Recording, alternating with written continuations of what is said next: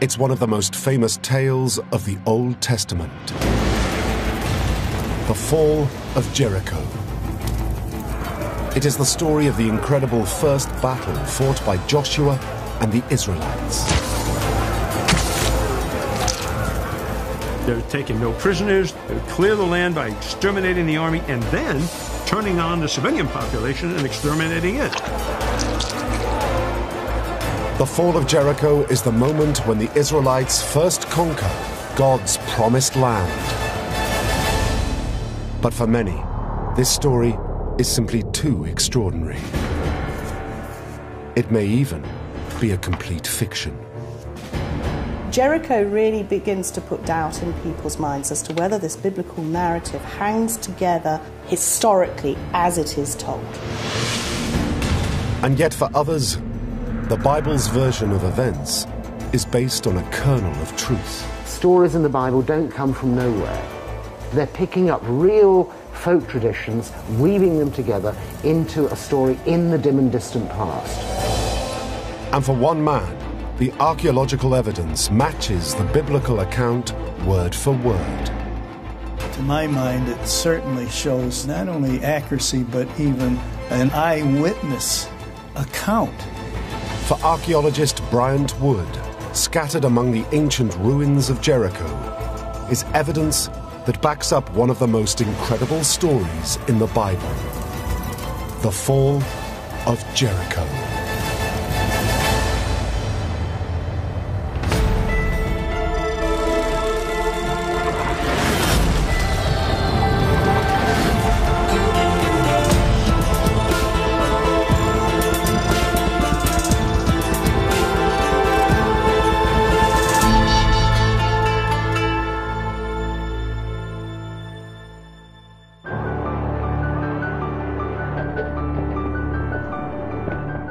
As a boy, growing up in Endicott, New York, Bryant Wood has little interest in the Bible or archaeology.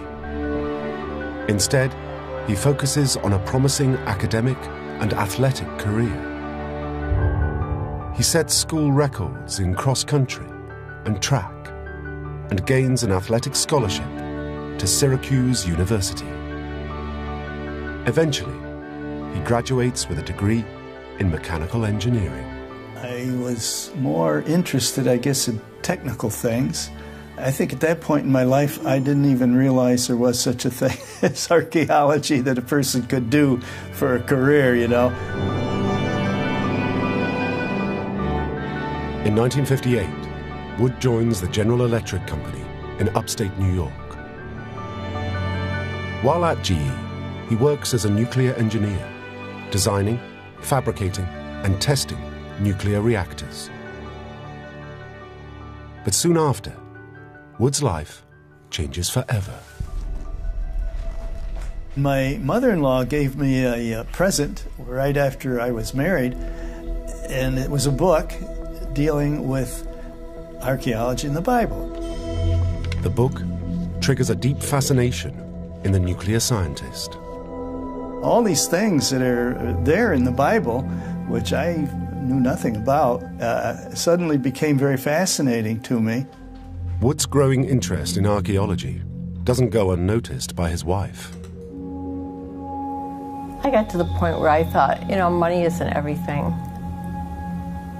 Let him, maybe, you know, if he wants to do something, let him do it. And one day my wife said, well, have you ever thought about going back to school and studying archaeology?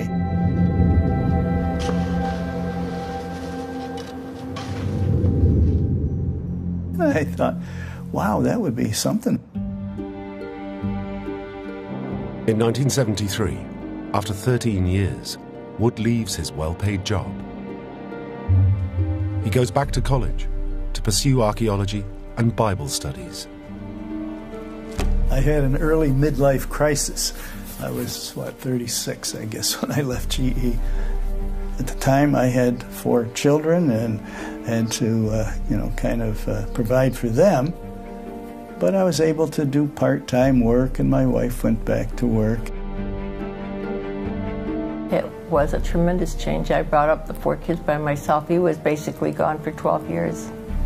So he missed all the graduations, he missed everything. Sometimes I'd feel bad about it, but it's what he had to do. Wood soon becomes an expert in Canaanite pottery. The pottery of the ancient land of Canaan.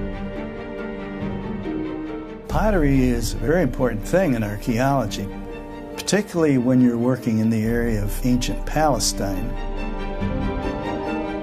because we have few written documents that are found there. So we depend upon pottery to provide our dating for the material that we're excavating.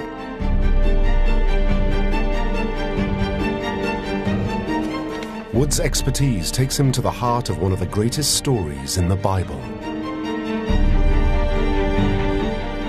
Joshua's attack on Canaan and the fall of Jericho. The story of Jericho comes at the end of what people generally think of as the Exodus. The Israelites leave Egypt and, as is famous, spend 40 years wandering in the desert. Then go across the Jordan and, as their first act, siege the city of Jericho. The only written record of the Battle of Jericho is in the book of Joshua. As the successor to Moses, it's Joshua's mission to lead the Israelites into the Promised Land. It is Joshua's responsibility to fight the battles necessary to take possession of this land that the text says has been promised to them by their God Yahweh. His first campaign is to conquer the Canaanite stronghold of Jericho.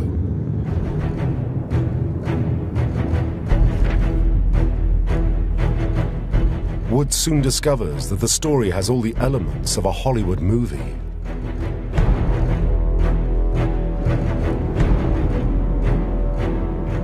Two Israelite spies whose mission is to infiltrate the enemy city.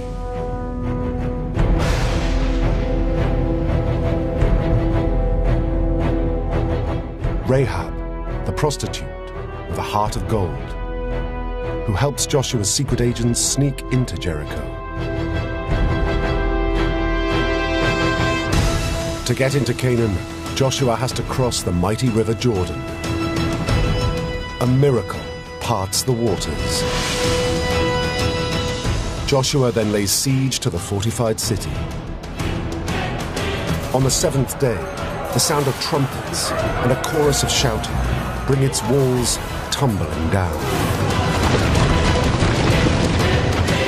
The Israelites storm the city, slaughter its people, and burn Jericho to the ground.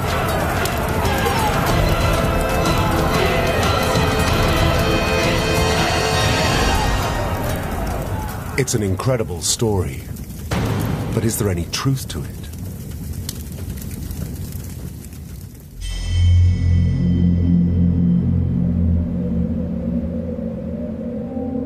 The ancient city of Jericho is one of the oldest inhabited cities in the world.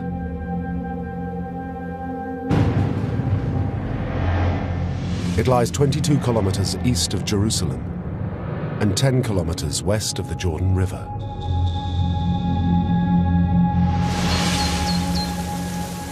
A large gushing spring and the fertile plain around it earned it the nickname the City of Palm Trees. But today, it's known as Tel es-Sultan.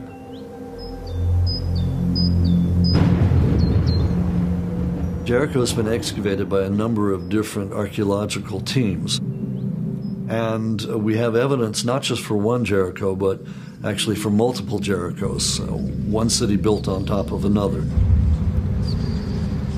Now, that's where the debate and the problem comes in.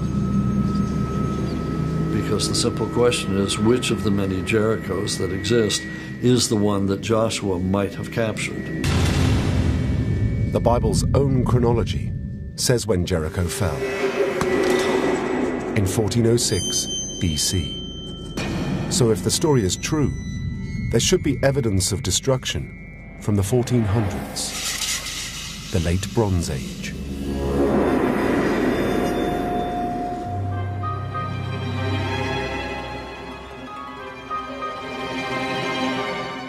In the 1930s, British archaeologist John Garstang finds a network of collapsed walls. They seem to have fallen in a dramatic fashion. Garstang analyzes the Canaanite pottery. It's from the period experts call the Late Bronze Age. Garstang, who said that, he had late bronze material and the destruction happened around 1400 BC, which happens to be the biblical dating of the account in the book of Joshua about the destruction of Jericho. That means the walls were destroyed around 1400 BC. That's exactly the time frame of the Battle of Jericho in the Bible.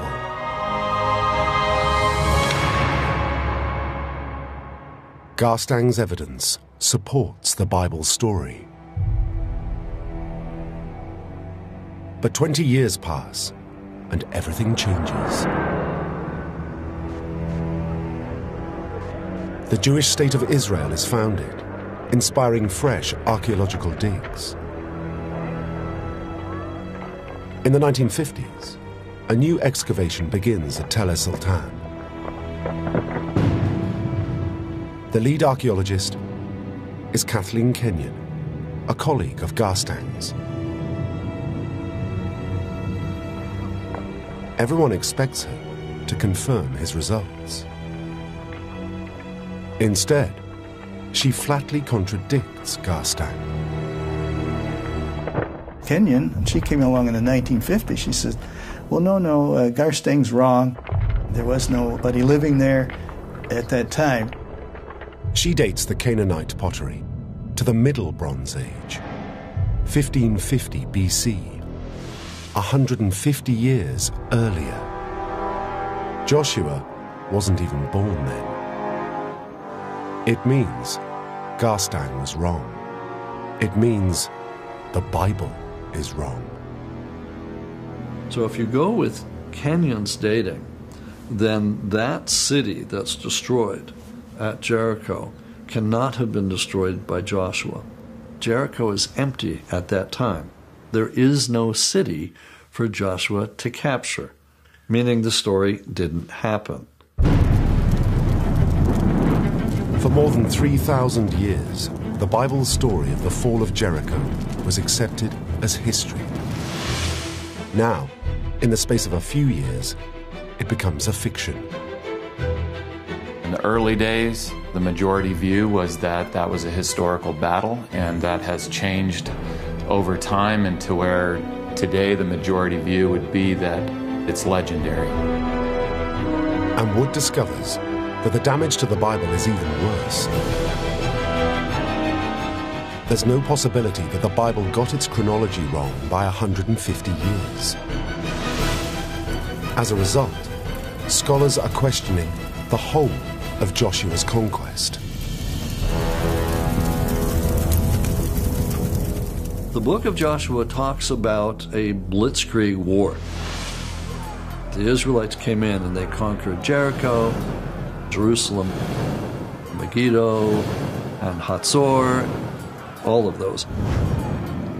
If the battle at Jericho did not take place the way that the Bible says it did, then why should we believe the account for the capture of any of the other cities?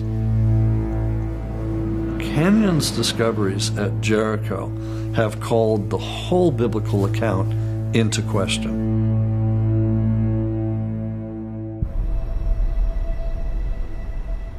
(1983), Toronto University. Bryant Wood, at last, completes his PhD thesis.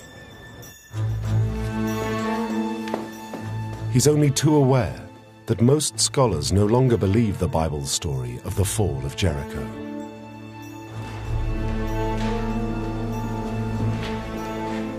But Wood is now himself an expert in the Canaanite pottery of the Late Bronze Age, the very period when the Bible says Jericho was conquered. The subject of my thesis was Late Bronze Age pottery. In the course of my studies, I was collecting the Late Bronze Age pottery that had been excavated by various expeditions. And I came across the site of Jericho. Wood decides to re-examine the pottery reports of Jericho. He wants to check if Garstang and Kenyon dated the pottery shards correctly. But the pottery proves difficult to locate. So I realized that a lot of his pottery remained unpublished and that he had given it to various institutions that had supported his excavation. Unlike other archaeologists, Wood decides to track down every pottery shard. It's the start of an incredible journey of discovery.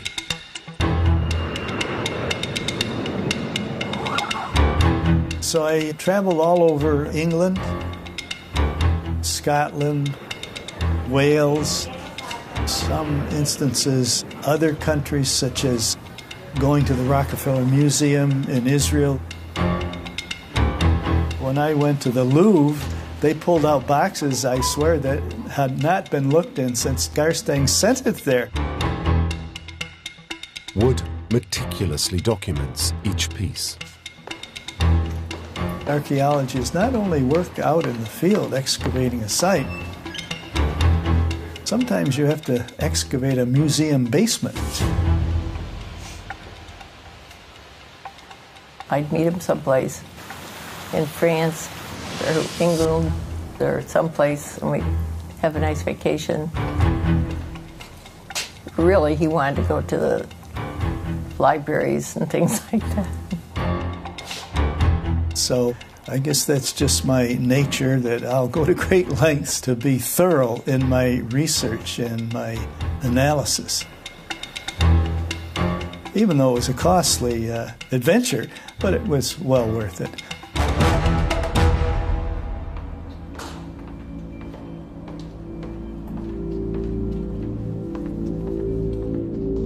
After months of checking, Wood makes a startling discovery. Kenyon had been selective in her examination of pottery. She never analyzed her local Canaanite pottery that she found in that destruction debris. She was basing it solely on the absence of imported pottery. That makes Wood doubt the reliability of Kenyon's dating of Jericho. He then checks Garstang's pottery. To his amazement, his original assessment was spot on. When I looked at the Jericho material, I saw pottery that was very definitely late Bronze Age. And when I looked at it, I could see, wow, this is late Bronze 1. Pottery doesn't lie. In Wood's expert opinion, the shards of Canaanite pottery are clear. They put the destruction of Jericho at precisely 1400 BC, the time of Joshua. Kenyon said there was no city or town or habitation during this time period. It's the 15th century BC. She said it was abandoned. Well, this is strange. Here's pottery that's clearly 15th century in date. It all means that the fall of Jericho did happen at the time of Joshua, just as the Bible claims. But did it happen exactly as the Bible says it did? What about Joshua's miraculous crossing into the Promised Land? The story of Rahab and the spies, the trumpets, and the tumbling walls of Jericho.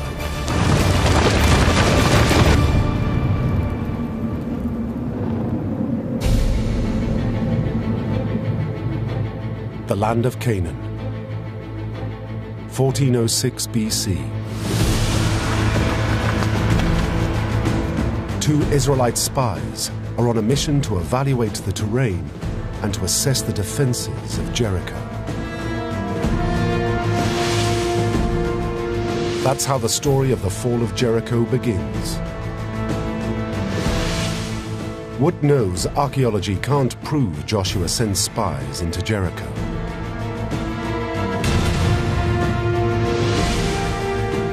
But the strategy seems correct on military grounds.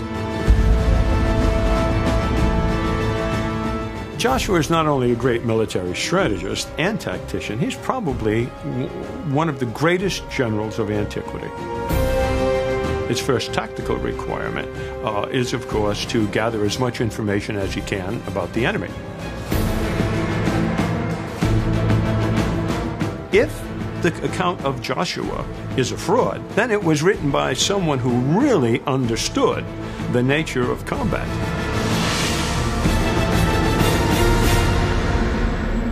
Once inside Jericho's city walls, the spies make their way to a brothel and meet Rahab, the prostitute.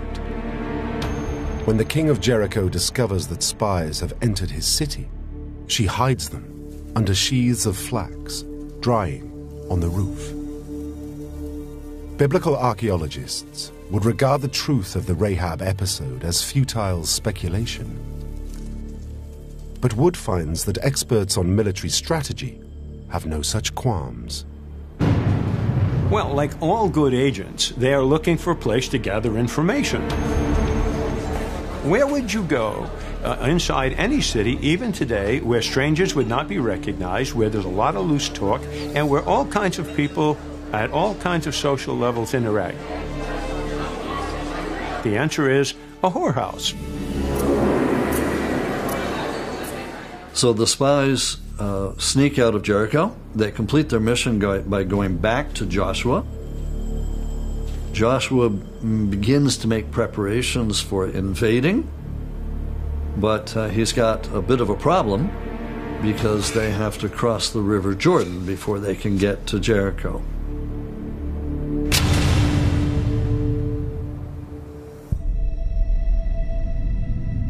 The crossing of the Jordan is one of the great miracles of the Bible. It's springtime, when the snow melt swells the rivers. Joshua and his army can't cross into Canaan. And just like at the Red Sea, that God comes through at just the right moment to allow the Israelites to cross, God will again come through at just the right moment for Joshua and the people of Israel at the Jordan River.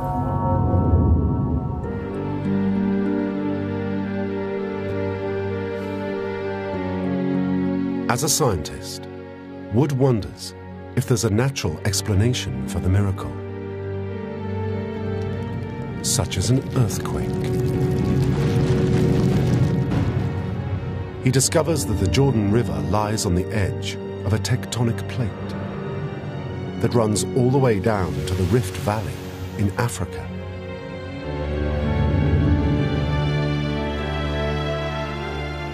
The Middle East is a major fault line, and this is a site of breakage where the crust of the earth breaks occasionally, and this is manifested in earthquakes. Wood finds records that show in 1927 an earthquake dammed up the River Jordan. For 20 hours, the waters cease to flow. An earthquake can dam a river if a large landslide falls inside it. And we have evidence and written reports about such events in the past. It is very likely that an earthquake facilitated the crossing of the Jordan by the Israelites. A rockfall or a landslide made it possible to cross easily. But Wood finds that military experts disagree with the earthquake idea. Such an idea is not even really worth considering, because it essentially means that the tempo and timing of Joshua's attack depends on the next earthquake.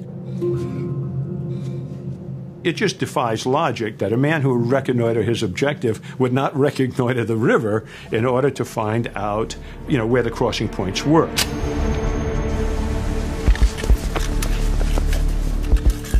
A very simple way of crossing a swift river or stream was, of course, to break the speed of the current. The most common way is to simply put something upstream that takes the force of the current. Porus, when he fought against Alexander, used elephants to do it. And the American wagon trains crossing the American continent did it by putting their wagons or their livestock upstream. Theories about the crossing of the Jordan are speculative. But for Wood, they do show it was possible. Depending on how you view that event, a miracle or a natural catastrophe, whatever, it could certainly happen just as it's described in the Bible. Wood is satisfied that the date and start of the Joshua story is historically possible. The real challenge for Wood is Joshua's attack on Jericho itself. Can his expertise in archaeology prove the details of the story? The siege, the walls tumbling down, and the fall of Jericho itself.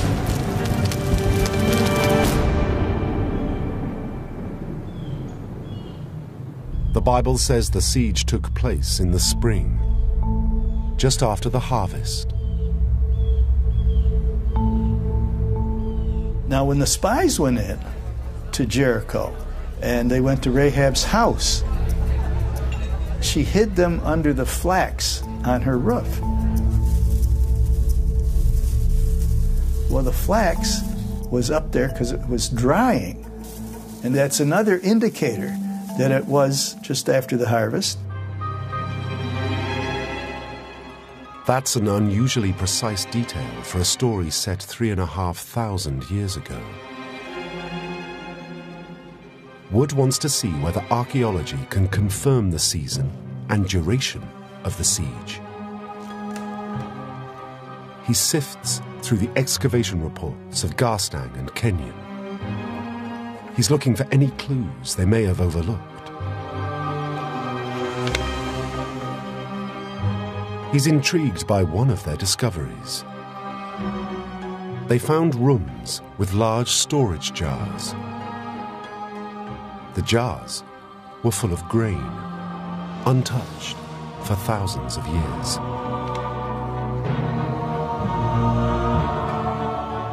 Garstang and Kenyon had paid little attention to the grain. But to Wood, it's evidence that the siege occurred soon after the spring harvest, just as the story says.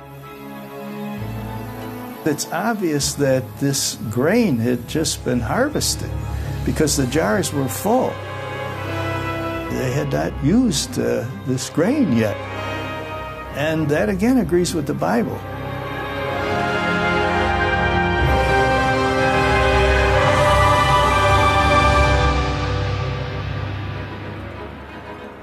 Wood could not only confirm the season, but also the duration of the siege. In theory, Jericho could have held out for months, years even. And we know at Jericho that there is a spring that runs all year round, and if they still had access to that spring, they had then plentiful water.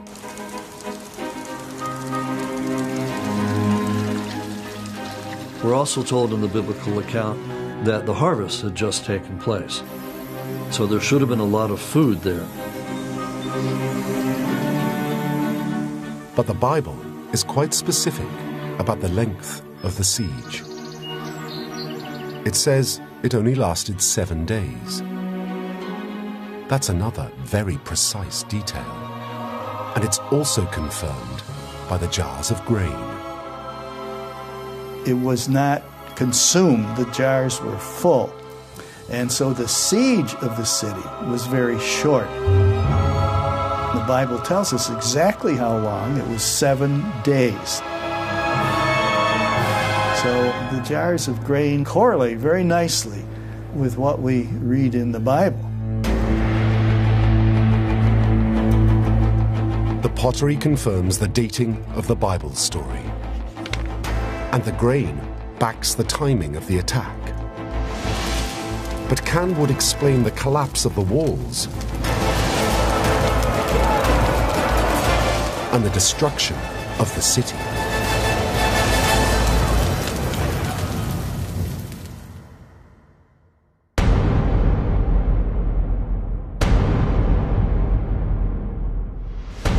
Once they cross the Jordan, there's no turning back. The die is cast. Joshua leads his army towards Jericho. The city closes its gates, and its population is sealed in. Confronting Joshua are the walls of Jericho, tall and impregnable, or so they seemed.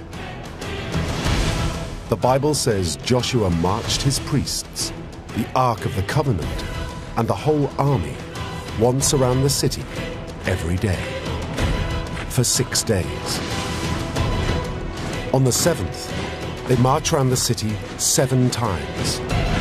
And on the 7th lap, the shouts of the Israelites and sounds of the trumpets create a deafening noise. And the text tells us that it's in that very moment that these massive walls of Jericho come tumbling down,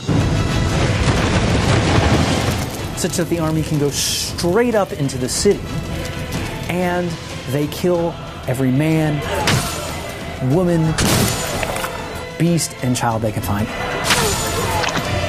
It is presented as complete and total annihilation.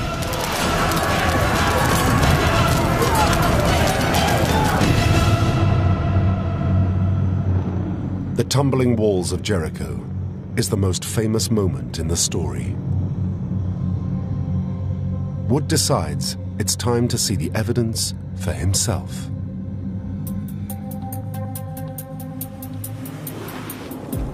September 1997.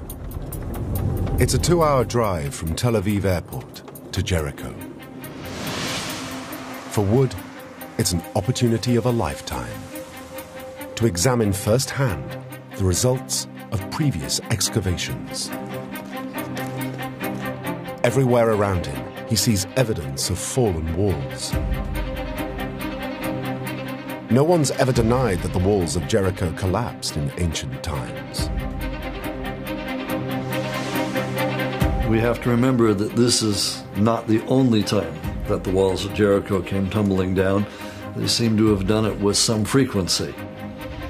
The real question is whether they collapsed at the time of Joshua's attack. The Bible says yes, it was a miracle. Wood wonders if there might also be a natural explanation.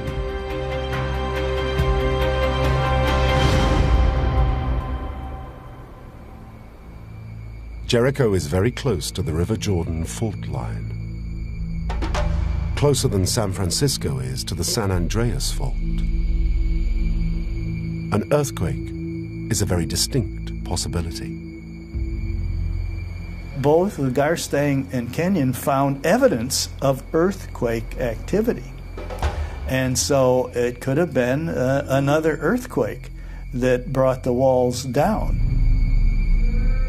But military experts don't believe that an earthquake makes any sense.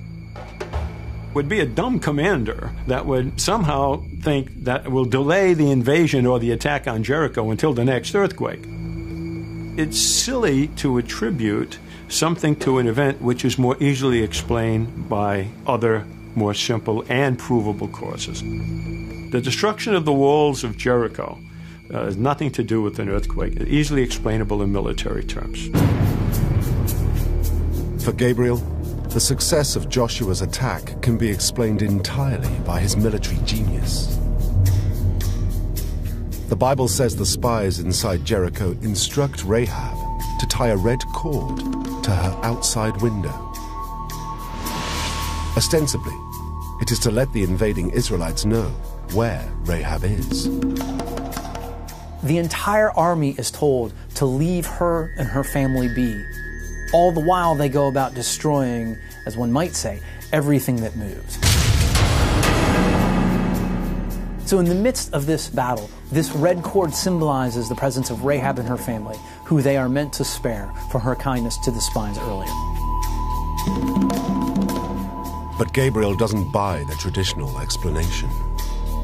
The crimson cord is hung on the window on the outside of the wall, which means, of course, it could not be seen from inside the wall. Now that raises the question, if it wasn't to warn the Israelites about where Rahab lived, what was the purpose of the crimson cord hanging from her window on the outside of the wall?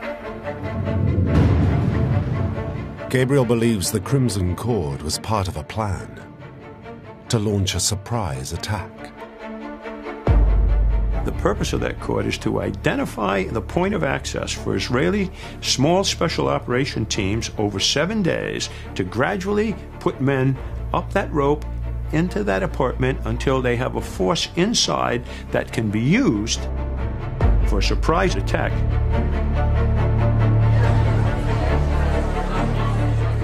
By the 7th day, 30 to 40 Israelite soldiers could have smuggled their way into the city, waiting for the signal to strike.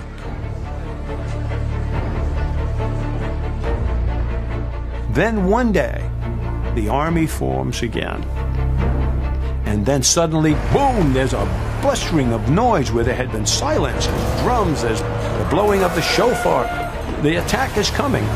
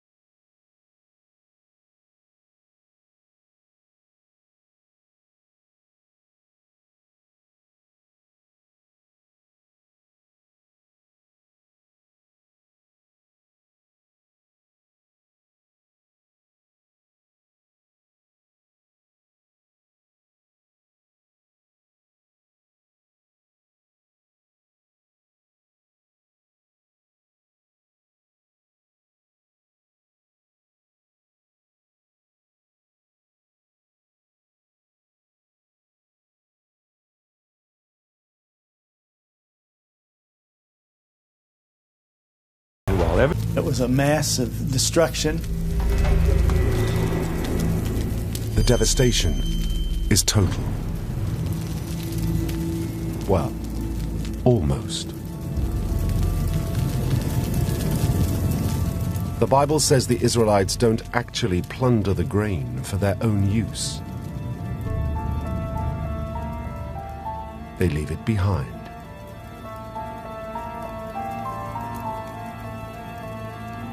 When you look at the biblical account, we have a chronology there of events. We have the Israelites attacking, we have the wall collapsing, the Israelites go up into the city, they attack the city. They don't plunder it, but they burn it as an offering to the Lord.